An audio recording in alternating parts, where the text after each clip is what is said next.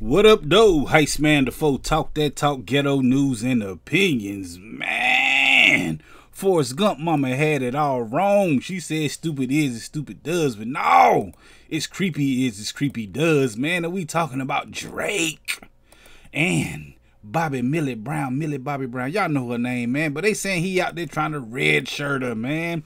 If y'all don't know what red shirt is, it's like a college term, man, when you put him on the bench and save him for later. I don't know, man. That's the story going around, man. Years ago, they was got into some little texting thing. Everybody's like, hey, man, that's kind of weird, man, that you texting this little girl, man. But the thing is, man, Drake came out with this album, man, called Certified Lover Boy. He should have been Certified Lover Man, but, you know, but Certified Lover Boy. And this is some of the lyrics he said in there, man. And the song, In Too Deep, he said, step to my girl, hands getting thrown up. February 19th is the day of the glow up. February 19th is her 18th birthday, man. Later on in that song, he said, baby, that P word was so worth the wait.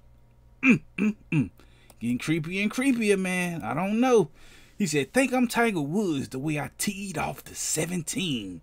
She's 17 years old, man. I don't know what's going on between them, but she said she was 12. Y'all remember that meme, man? Y'all seen that before, man? That's a little funny little dude, man. But hey, I don't know, man. They say he out here red shirting them. Drake, you got them playing in the dude. Anyway, we definitely gonna be talking about this Friday right here on this channel, man. I go live every Friday at 9 p.m. talking about stuff just like this. Y'all gotta come through and holler at me, man. Hit that like button, the comment button, the share button, subscribe button, notification bell. All them good buttons you gotta hit to get this pimping that I'm putting out when I put it out. And like I said, I go live every Friday at 9 p.m. Come through and holler at your boy, Heist Man the foe. Talk that talk, ghetto news and opinions.